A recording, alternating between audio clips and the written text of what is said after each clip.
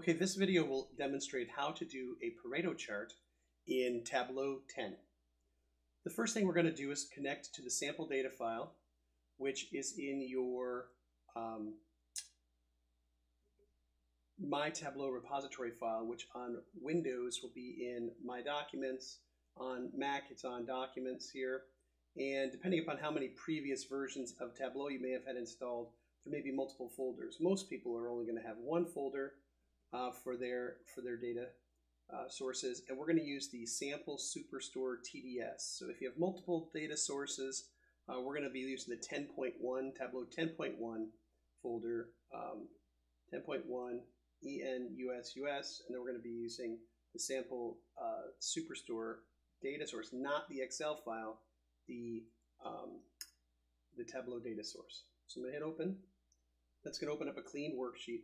And what we're going to try to do is show a Pareto chart of customers versus profit. So we're going to show a Pareto chart that shows how much each percentage of customers is adding to the profit of the company.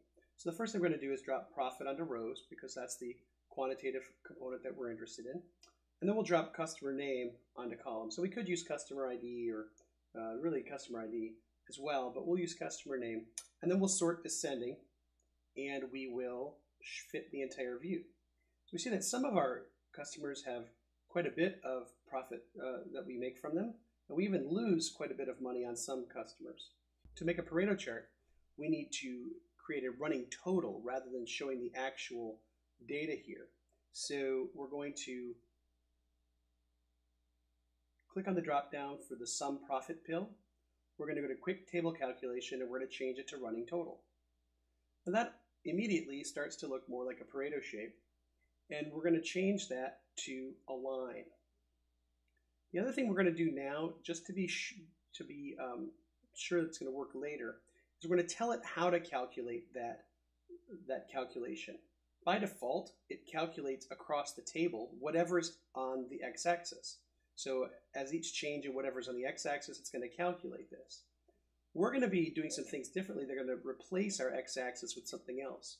So what we want to do, though, is to tell it to always compute using customer name, no matter what is actually displaying in the x-axis. So we're going to go ahead and click on customer name. Won't change anything now, and it'll make things easier in the future.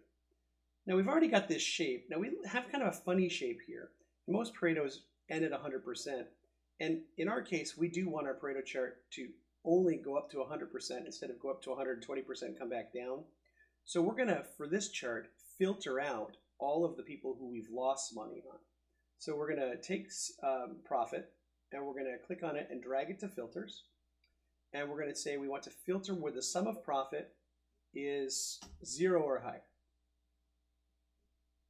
And now we've got a shape that looks more like a Pareto chart, that it ends at 100% and doesn't come back down. We're actually most of the way now to creating the Pareto chart, but we still have a couple of other things we need to do. First of all, we need to deal with the axes. Pareto charts are 0 to 100% on the x and the y-axis. Right now we've got absolute numbers on the y-axis, and we've got the customer names on the x-axis.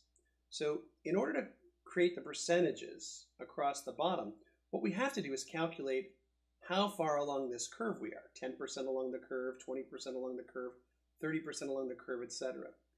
We'll do this by using a calculation. So we're going to create a new calculated field. I'm going to right click over here and choose Create Calculated Field. I'm going to call this percent of customers.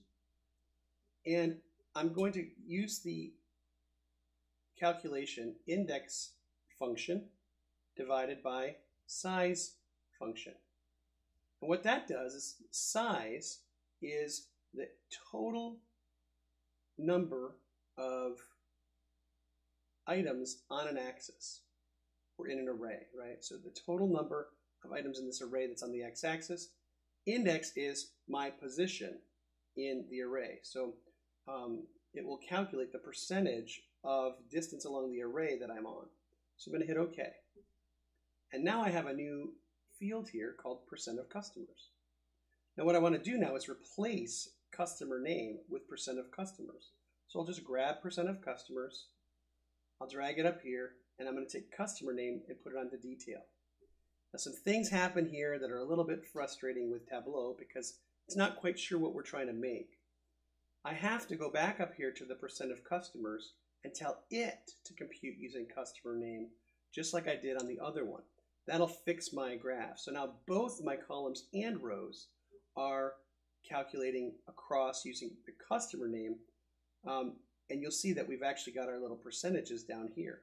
If I right click here and I edit the axis, I'm going to tell it to, I used the wrong thing.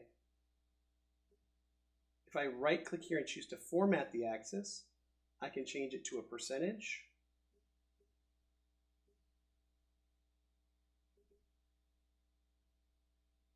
We see that we have 0 to 100% here now. We can see here that we've got a little bit of extra space on each end of this axis.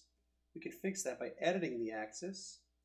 We'll change it to fixed from 0 to 1.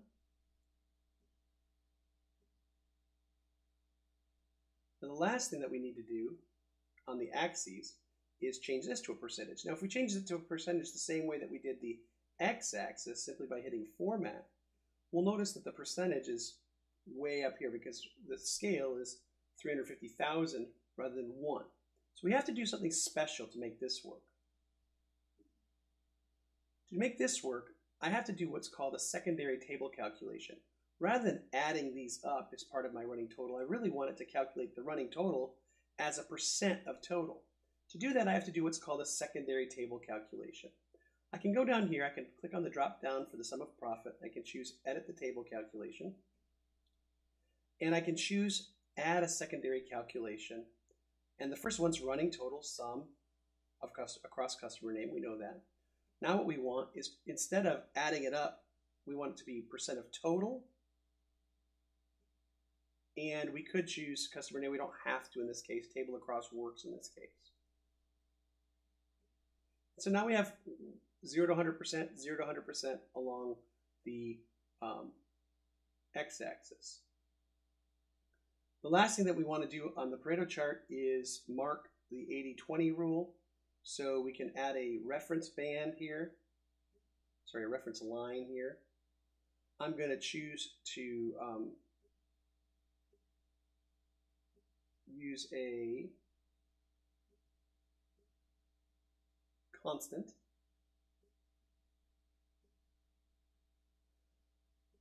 To add a reference line, I'm going to add a reference line, what I'll do is I will right click on the y-axis. I'll choose add a reference line. I want to choose a constant. I want that constant to be 0.8. I want the label to be custom. I want it to say 80%.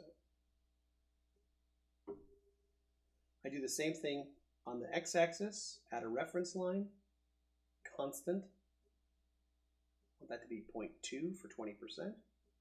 I'll give it a custom label of 20%. Now we can see that our line doesn't quite fit the Pareto shape as far as going through the 80-20 line, but we can see that we can move that. If we really want to find a particular place along the line, we can always shift these lines any place we want them to be. All right? And so this is what our Pareto chart looks like in the end. There's quite a few steps, but it's actually not that hard once you understand what's going on.